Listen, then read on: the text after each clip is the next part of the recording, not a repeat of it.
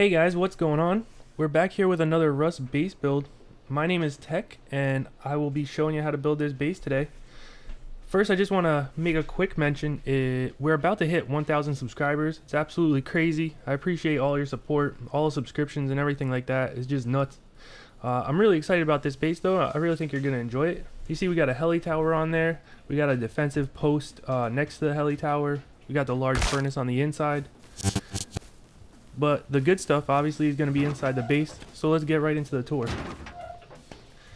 And you come through here, just regular airlock, and now the goal of this base is basically to keep it fairly open so that your group can move around freely, but still have good amount of storage, and also keep your loot really spread out rather than just being a brute force defense base.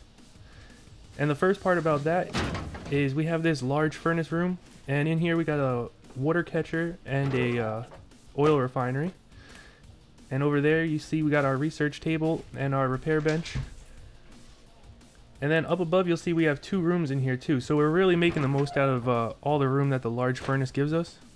Got two boxes in here and a bed, and then it's going to be the same thing on the other side, another bed and two boxes in there. And really the main reason for the boxes is if you spawn, like you could put a locker up there too. So if you spawn in there, you can get geared up and get back out real quick. But it also gives you an ability to spread your loot out.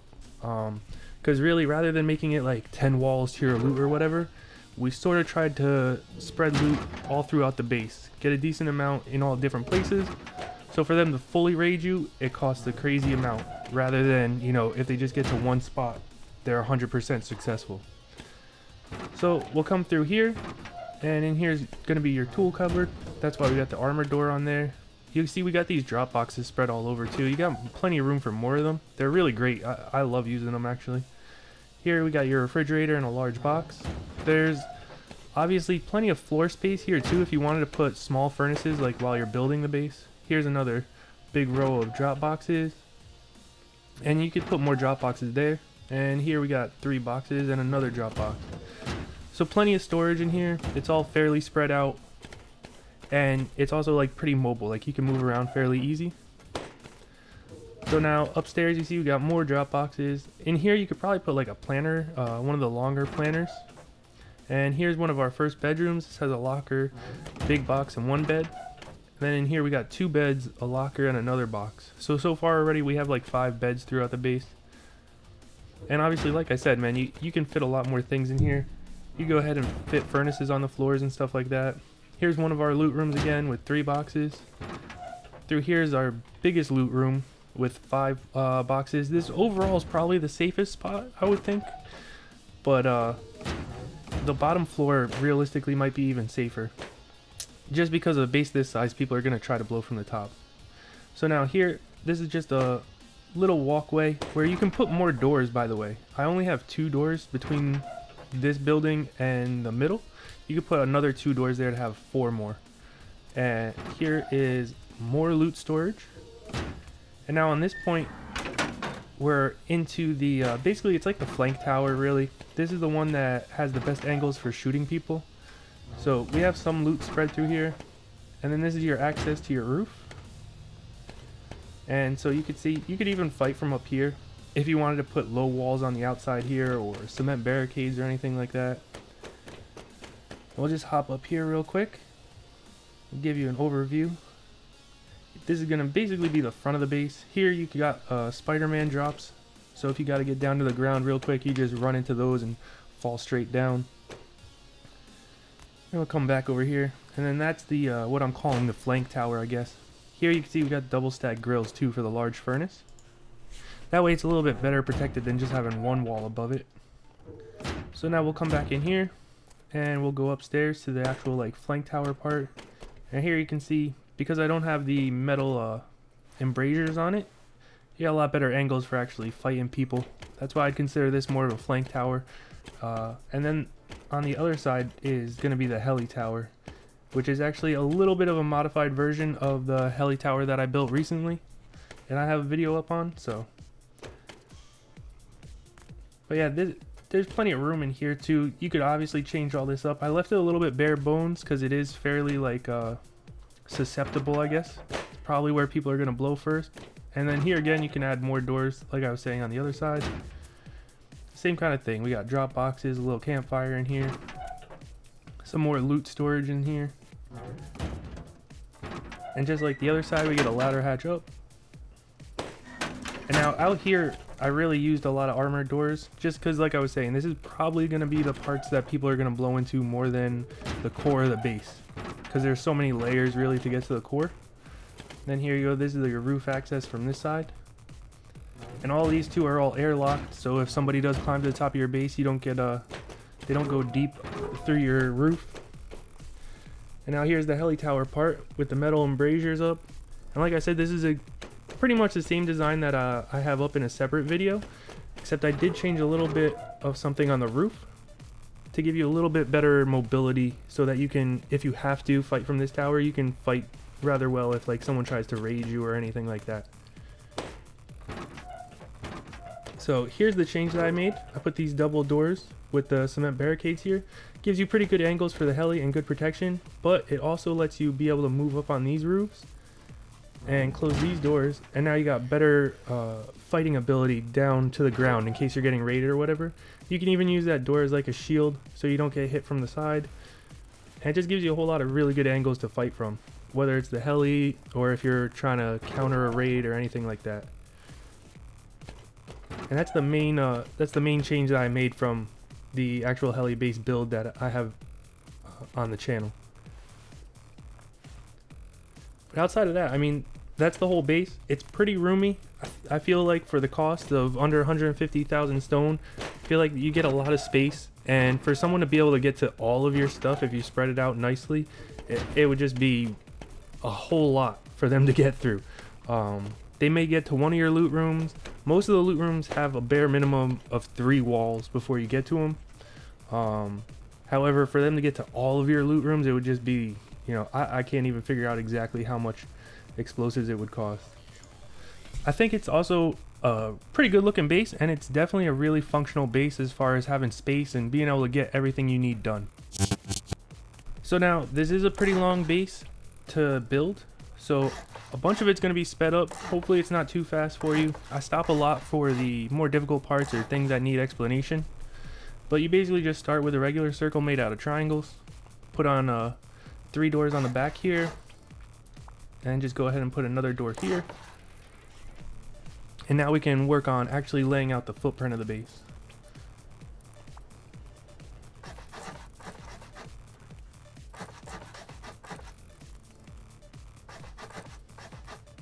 And this is going to be just the footprint of just the main core of your base. And then from here you're going to add on the furnace, then you're going to add on the heli tower, and then going to add on the flank tower.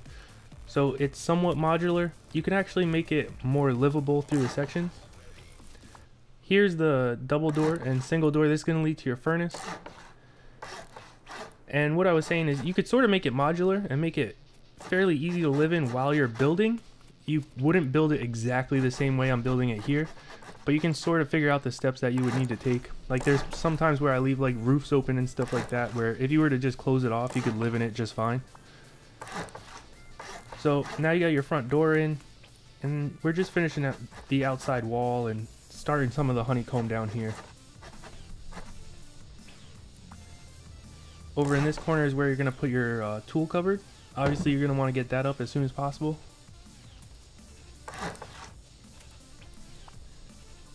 Put that doorway in and you can go ahead and start sealing up the roof. And then come on this side and same kind of thing. You just want to start filling out the roof again and build up these 2 doors and then 2 walls here for this loot room and throw a ceiling on there. So now everything's pretty much sealed up here. Now like for this part right here around this ladder, you could just build an airlock, and realistically this part of the base would be secured. So you could basically live in this while you're farming or fighting or whatever you want to do. But just for the sake of making this build faster, I didn't go through the steps of, you know, showing all the modular stages of the base.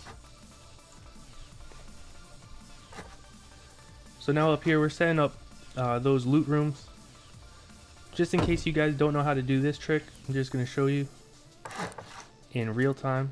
you just want to make that center box as dead center as you can so that you can fit these two boxes tucked like neatly on the sides here.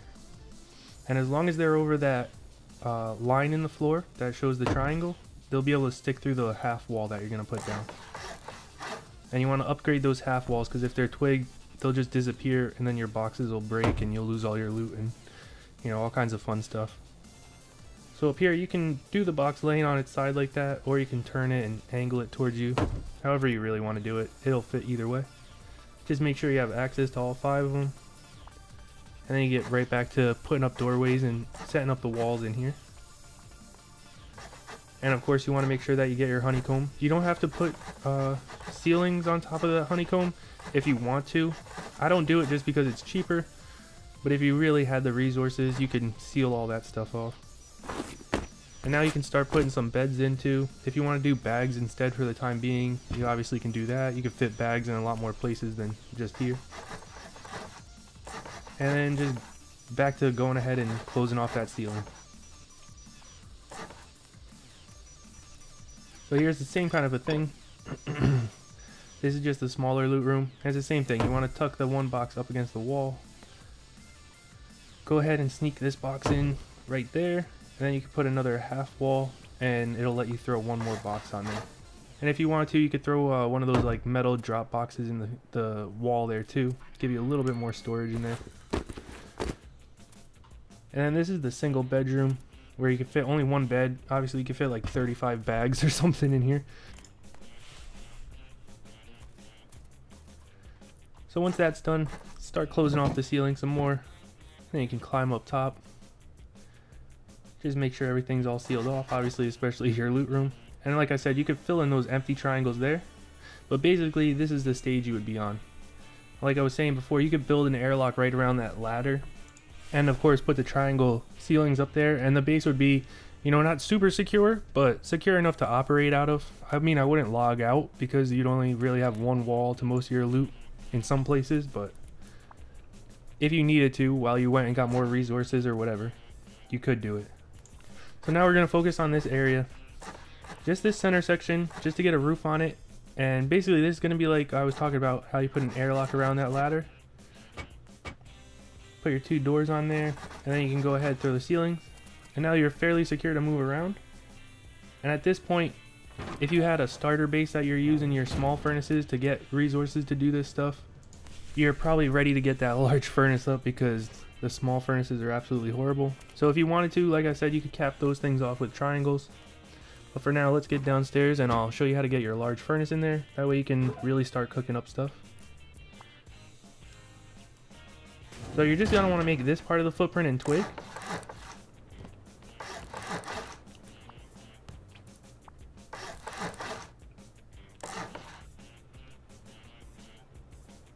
And now back here, you're actually going to want to use sheet metal for the foundation. You realistically should use sheet metal for all the foundations and floors. But just for the sake of making it easier to build, I build it with stone floors during the build. But you're going to want to stick to that sheet metal for all your foundations and floors. That's how the base that we do the tour of, that's how that is. That's also how I got the calculation for 146,000 or 148,000 stone. So now you just keep laying out the footprint like this. This is going to protect your large furnace area.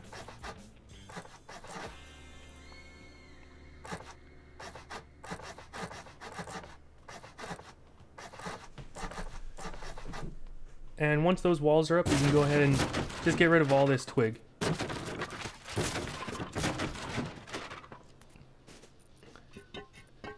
Now you want to take your your small refinery and tuck it as close as you can in the corner. This thing I know is really picky about where it gets placed, but you just want to get as close as you can into one of those corners.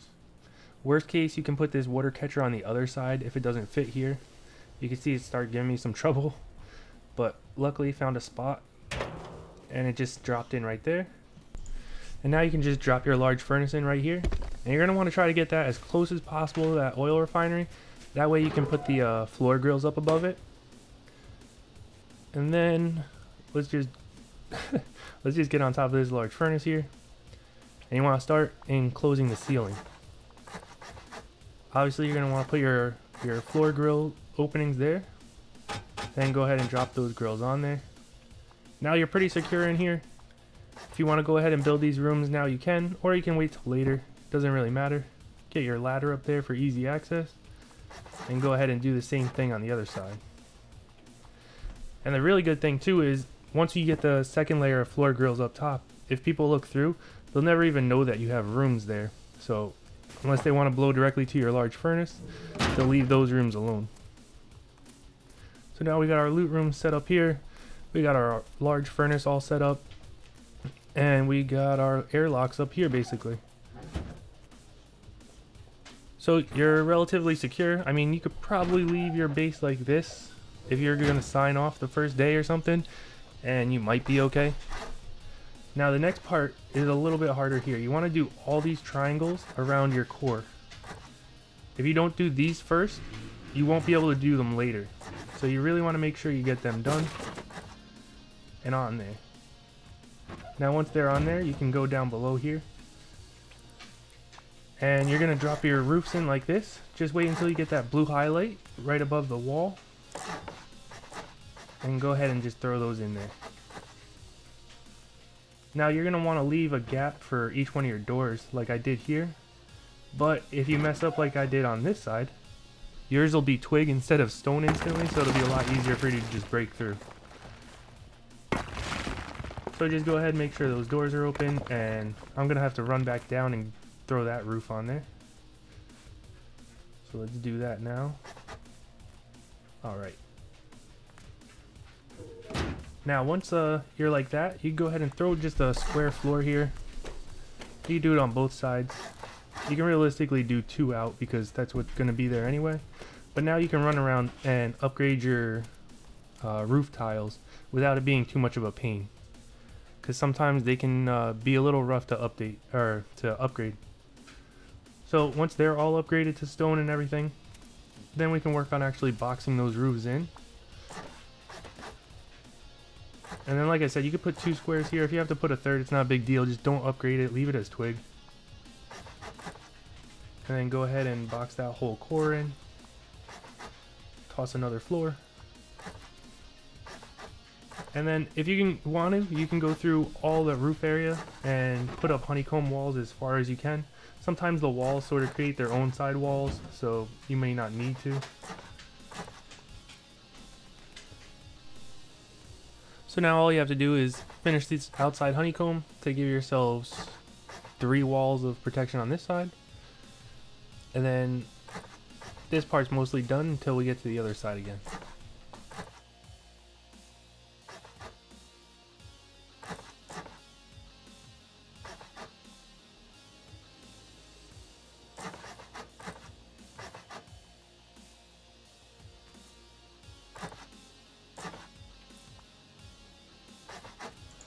So now once that's done, you can just hop up here, fill in the 3 blanks that you're going to have basically. And now the main part of your core is pretty much finished. Obviously it's still not too well protected. Right now I think there's some sections that are only like 2 walls to the center or whatever. Or 2 walls to loot. So now what you're going to do is start expanding outward.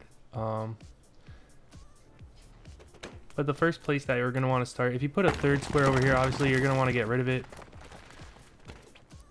And then the quickest way to make sure you add another wall to your loot is just put a 2nd layer of the floor grills above your furnace here. And now you're pretty much, I think, 3 walls in every direction.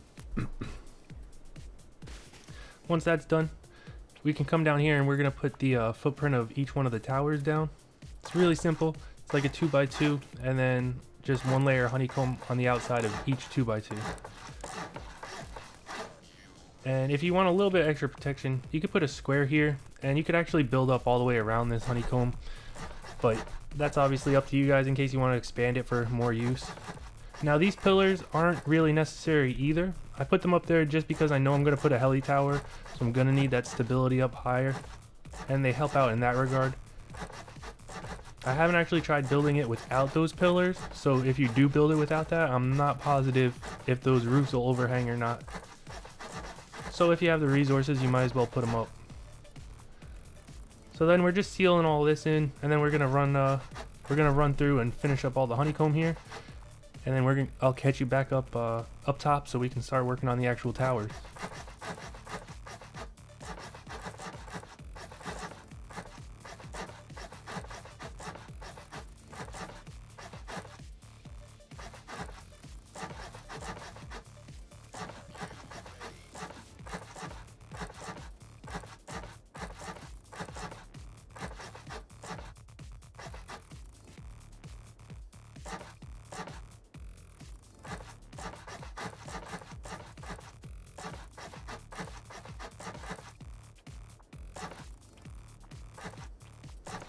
So I actually mess up here, and you'll watch as I have to go back down there. I forgot to do all the honeycombing down there. But now you get to see how I get out of there twice.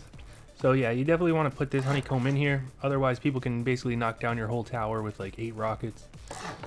So definitely put this honeycomb in.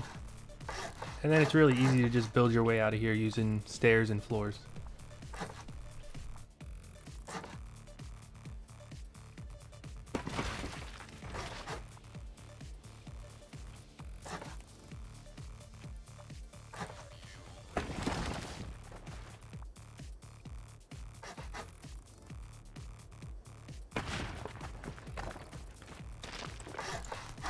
So now once you got that floor on, you can work on the actual tower design and start boxing this in a little bit.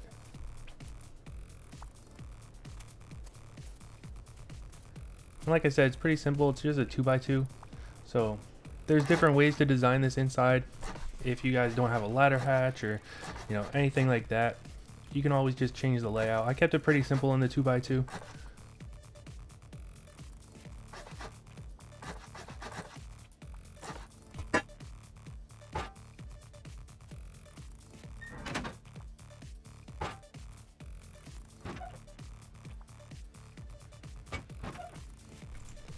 So here you'll see we have that path right over to the other side. You can go ahead and just throw the floors on and build the same thing over here.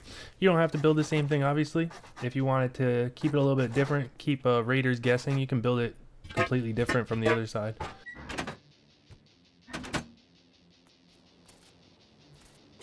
So with those 2 ladder hatches and the basic 2x2s done, you're ready to finish the honeycomb around the furnace, just to give all your loot downstairs a lot more protection.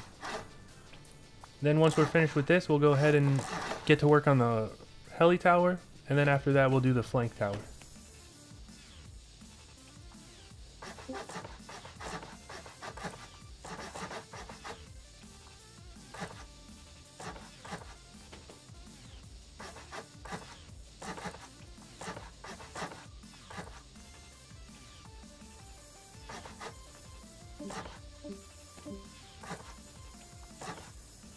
And yeah, that was my Discord, not yours. Don't bother checking it.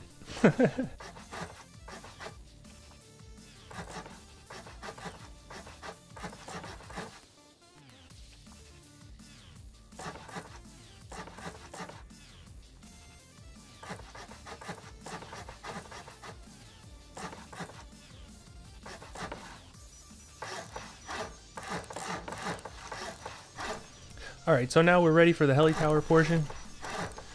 And it's a pretty straightforward build.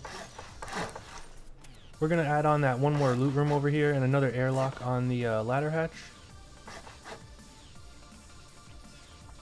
And if you guys have actually seen my heli build video, it does really well at keeping the napalm and all that stuff separated, so that you can fight it easily. You can actually fight it from that flank tower too. You got a lot greater chance of getting killed in there, but if you have enough people, keeping it looking at 2 different towers is really, really effective at getting it down fast.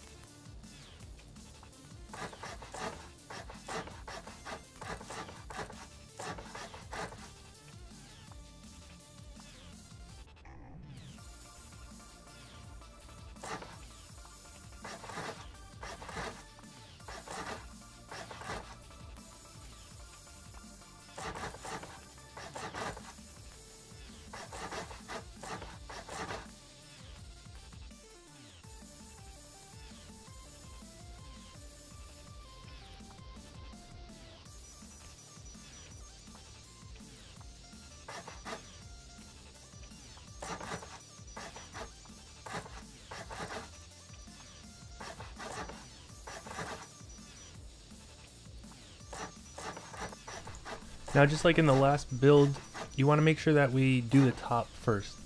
We're going to have to put a layer of squares around the outside before we put the roof panels on downstairs. So the quicker you get this part done, then you'll be able to do these squares outside. Before that, actually, we're going to go ahead and put these double doors down, just so that we have a good reference. And then you want to come out here with the squares, and you want to line it up with the actual building, not with those double doors. And you should have enough stability. I'm not sure, obviously you can't hang it off by itself, but I'm not sure if the posts are actually needed, but I seem to have plenty of stability to build it up like this. And then just for the sake of speeding this up a little bit, I'm actually going to fly and put these roofs on. You can obviously just build some twig out and do it if you don't have flight in your game. And then here's, if you haven't seen one of my other heli videos, here's how you do that double door setup that I have. After the frame, you put that concrete barricade in, and then you put the double door. And the good thing with that too is that those concrete barricades take a lot of damage from the heli before they actually blow up, and they're really cheap to replace. But then you'd go ahead and do that on all those double doors. But now we're ready for the other tower. This tower is a lot easier to build, obviously. It's only one floor above here, so it should be quick.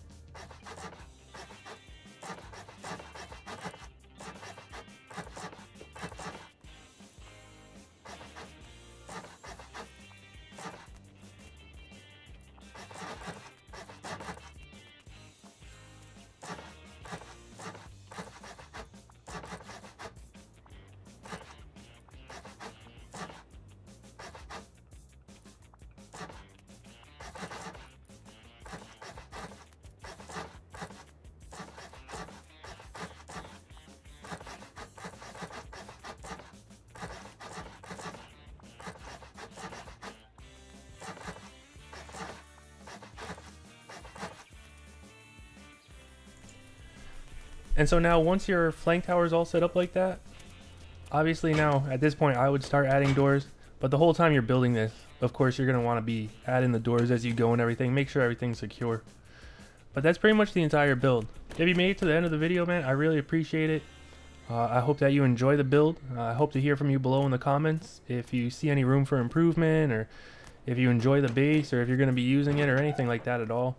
I hope that if you aren't already subscribed to the channel, hope you'll stick around and hit that sub button and check out all the content that we're bringing out.